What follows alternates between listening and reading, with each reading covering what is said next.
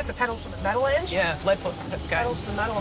Here we go. After years in the planning, zoo nutritionist Michelle is conducting a zoo-wide trial, taste testing her new food pellets designed right here at Taronga. Better come right up to clean it up. Always gonna give it a sniff? Yeah, okay. She got a big tick of approval from the gorillas. Now she's hoping to repeat that with another, much smaller and much pickier primate, the lemurs. Let's just lay it down. Prosimians are not great with new things, and so I'm really, I don't know, it's gonna be a 50-50 chance whether this works today or not, but let's see how they go.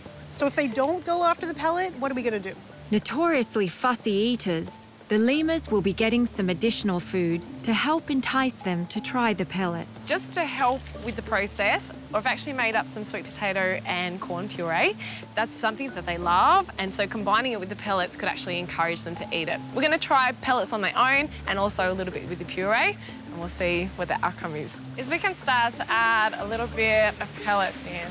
Sniffing, sniffing, yeah, sniffing? So we'll see a lot of smelling. Sniffing, sniffing.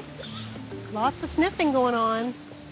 Haven't seen trying yet. No, I haven't. Come on, Salata. Yeah, I know. So you can see there's an interest, but I don't think they're too sold. While it looks like the first big snub for the trial, Michelle hasn't given up yet. And it's time to bring out the big guns. If we sweet have, potato and corn. Let's see if this sweet potato and corn can convince them a little bit. Yeah.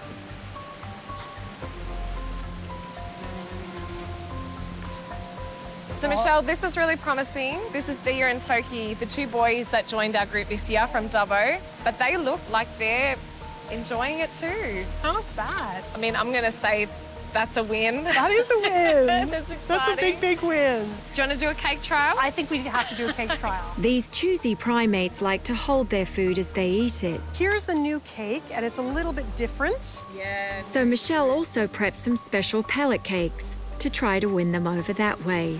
So we've got bamboo up there now. Okay. Again, I'm going to say that's a no from bamboo, but now we've got Salata. Salata. So Salata, no luck with Salata. Toki, our youngest, he's the most inquisitive. We're still not having a lot of success there. A couple of the members of the group weren't that interested. We saw Bamboo and Toki not really take to it. With Andriba. So let's see what happens. Oh, that's the new cake. That's the new cake went first. I'm not even writing this down. I'm so excited. The older members of the group taking the cake, Andriba and McKilly, that's really positive. So I think with Andriba having at least going for the new one first, that was good. The cake has those extra omegas in it, which is fantastic for their fur, it's fantastic for their teeth, it's fantastic for their skin, and for our older animals, they just need that little bit of extra supplementation in the diet to support them. So the fact that they are taking the new cake, for me, is the best. And the younger ones we can work on. Oh. Michelle, that's awesome. That's really exciting. God, that's so nice to see. Look. We're gonna have to gradually introduce these pellets into their diet and into the cake as well.